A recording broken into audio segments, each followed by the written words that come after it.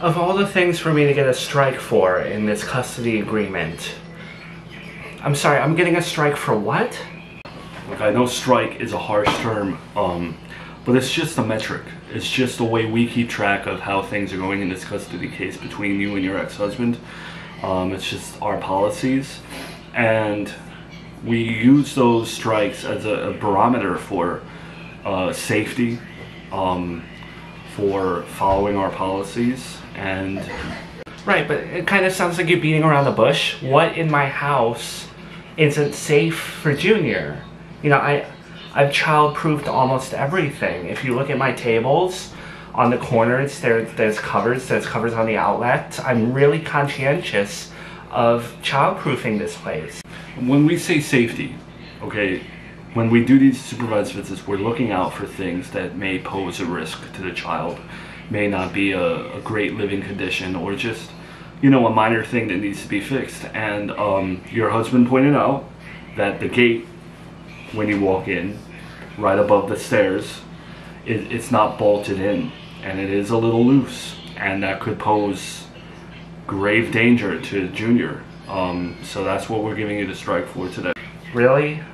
Again, out of all the things for me to get a strike for, I can easily bolt the gate to the...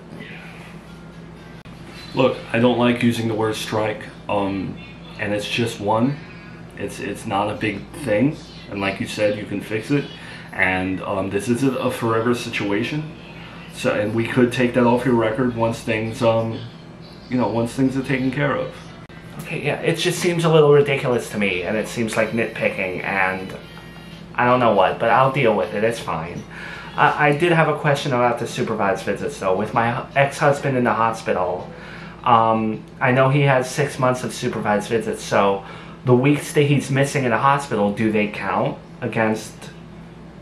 Yeah, so when we say the visitation rights are paused, that means that no time is being taken away from or added to Joey's 6-month period.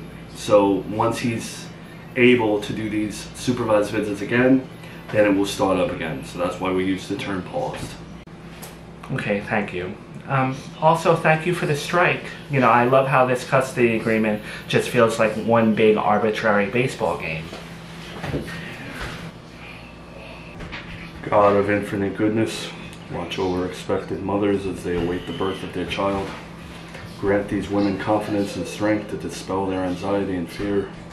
Bless them with the courage and faith of Mary, always listening to your will and trusting in your loving care. Amen. Oh, I didn't see you there. What's going on? You're praying?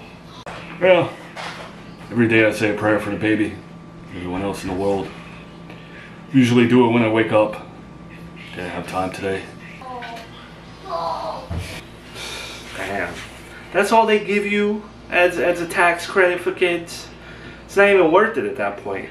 I don't know how my aunt got like 9K. Maybe she's got more kids, that's why.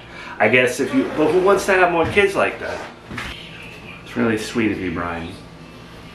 I pray too every day. Let's hope everything goes okay. Baby's gonna be here real soon, before we know it. Yeah. I really can't wait to just see you hold our baby.